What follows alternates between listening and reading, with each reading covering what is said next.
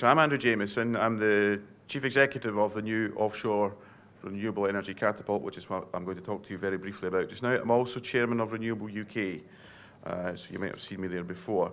But the Catapult, what is it? I guess you're all asking. This is what I hope to tell you about. The Catapult is a new initiative set up by the UK government to support technology innovation that we haven't done in the UK for a long, long time. It's done on a worldwide basis, taking stuff that emerges from SMEs, universities, so slightly advanced stages of research and development, but supporting businesses and concepts and turning them into commercial prospects is the vision of the Catapult program. There are 7 catapults being established. They're all listed there on the right-hand side.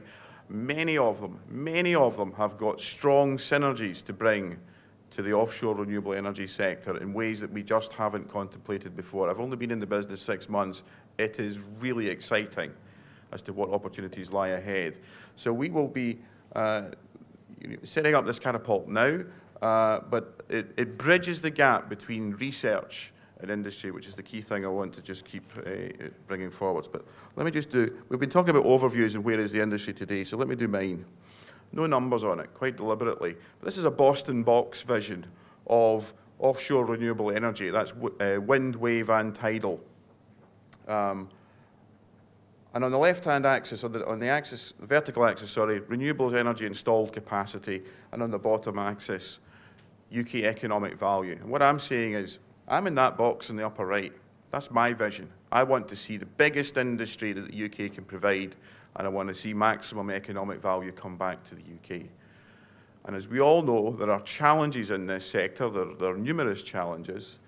But we've heard from presenters this morning, the vision is there that we can overcome many, many of the barriers, but we do need to change how we do things. We need to collaborate a lot more, we need to address our issues, and we need to fix things. And the Catapult will play a role in that, not an encompassing doing everything role, but certainly around the technology and certainly around bringing industry together to do a lot more. So we want to provide leadership in the innovation space within the sector. We want to integrate key players across the university space, across the industry space, and across the public sector space, because as I'll talk about in a second, there are some fantastic things going on in innovation in our sector. Just some of it lacks a bit of visibility. So it's all about accelerating technologies. So to do this, the Catapult is looking to create a centre of excellence. Let me put a plug in right now. We're going to be based in Glasgow.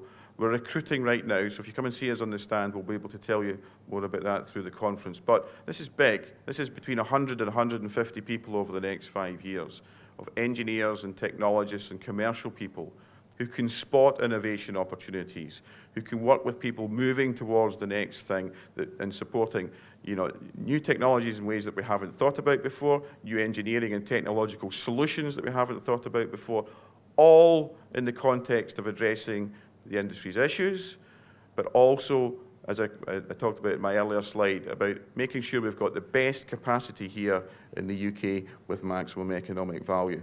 So this is a simple example. The tenor of the debate in offshore energy tends to focus on, are the OEMs coming to the UK? People think about turbines, and then they think about the electricity market reform debate. Absolutely right, that needs to be done. That's critical to the delivery, certainly of offshore wind, and I guess ultimately to wave and tidal, because if wind fails, I wouldn't like to be betting on the prospects for wave and tidal thereafter. However, more encouragingly, this is what I want to bring to people, the challenge to think about a bit more. At least 50% of a project's value is balance of plant. It's foundations, it's cabling, it's switchgear. It's also the know-how about how we put projects together. So if we've got these fantastic large programs that the Crown Estate and others have been saying, this is what we can do in the UK, that presents first mover advantage for the UK on a global basis. It's very similar to what happened in oil and gas here in the UK, where people said, well, that's just the Americans, they're just going to extract value, we'll have nothing. And now look what you've got around Aberdeen, and the size and scale of companies who provide technical and expert services around the globe. That's my vision for offshore renewable energy for the UK. We'll have manufacturing capacity, but we'll certainly have know-how capacity in deploying and utilising technology. So first mover advantage, very, very important. This is a complicated slide, and it's meant to be, but I left Scottish Power after many, many years last year to take on the Catapult role. So I came out of this grey box at the top, and this is an illustration that if you're in that grey box at the top, if you're in industry and you look into the innovation space, it's very complicated. You don't know who to be speaking to about what program and who's going to support you next and so on. So just adding a Catapult on its own, I don't think is going to be, so game-changing. However, I've been speaking to the chief executives of all these institutions you can see on the list here. And what we're looking to do is provide the right types of collaborative arrangements and frameworks so that we can prioritize the industry's needs for innovation. So even though I've got a centre of excellence in the Glasgow of, as I say, up to 150 people, we will not know everything and how to do everything. But a lot of these institutions sitting on this page will be able to add an awful lot of value to that. So rest assured, I will be working very, very hard to have the best arrangements we can with these existing institutions. So we've got all this joined up thinking going on. Fraunhofers are listed on the left-hand side as well. That's the European similar institutions to the Catapult. We will be working with similar institutions as well, because again, some of those guys have got very, very advanced learning and thinking that we're not quite deploying here. But what I want to do is simplify things. This is a very illustrative picture, but it says, if you're doing something in energy, you start on the left-hand side with science, usually at university. Somebody understands the power of waves, for example. How frequent are they? How much energy is in them? And then somebody does the technology bit and invents a gizmo to extract the energy. And eventually it goes to big test and engineering at the bottom here. And again, in terms of the tenor of the debate and the focus today, I would warrant innovation sits in that kind of narrow envelope there. Not always, but largely. What the Catapult can do is to try and address that and do more of that all-encompassing thing to support those guys who are doing the bigger testing end of things.